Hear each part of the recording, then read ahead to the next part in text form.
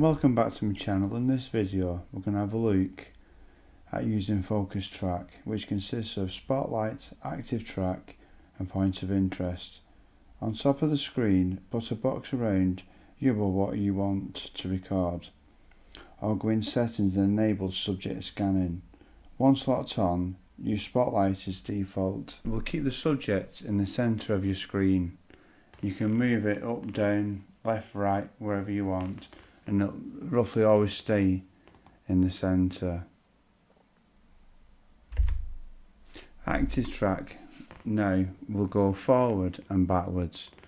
Like now, as I'm walking forward, it's going backwards, so I've got the front of me, which is great now. In Mavic Air 2 I could never get it to do that, but on this it does it perfectly. As you're going down, and it will keep the distance away from you, and then change direction, it will just follow you. But you can put this as high and as far away as you want, and like I say, it will follow you. With this as well, when I was looking at it, it seemed to be flying at an angle. It never flew straight, because it was using the top sensors to see, like it's not got side sensors, so it was using the front sensors, like side ones, so if there's anything nearby it will notice them. You can just follow yourself if you're on a bike or walking, and you can have it in front of you while you're going, or you can have it following from behind, so which is a great bonus if you're going out trekking or walking, mountain biking, or even on your motorbike or a car. I was quite impressed with the camera. I was only going slow. I will do another test with this faster with stuff around me.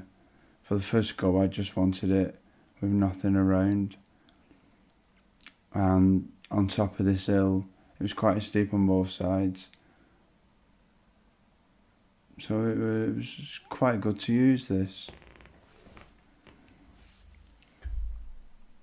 You can use it at the side of your front or back of you, and it will keep there. And like you say, height, you can do high, low. And the last but not least, in Point of Interest mode now, you get 2 arrows with curves. So it does the calculation first, and then you can turn the arrow around. The further you turn it round, the quicker it'll circle, and then you do it the other way and you can make it go the opposite way. So it's quite an easy thing. Then with this again, you can lift up further away, which I do like this. This is quite good if you're walking or in a vehicle. It'd be hard to do this manually while you're running or something, so having that to do it for you would be quite a bonus. This is just a brief show of the different things it does. If you'd like me to do a more in-depth one, like showing the screen as I'm doing it, then I can do that again, but this was just a quick demo just to show you what it can do. I will do some of this following a downhill mountain bike, which I'm quite looking forward to. That's in the pipelines. So that should be quite interesting. Right, I'll see you again. Thanks for watching.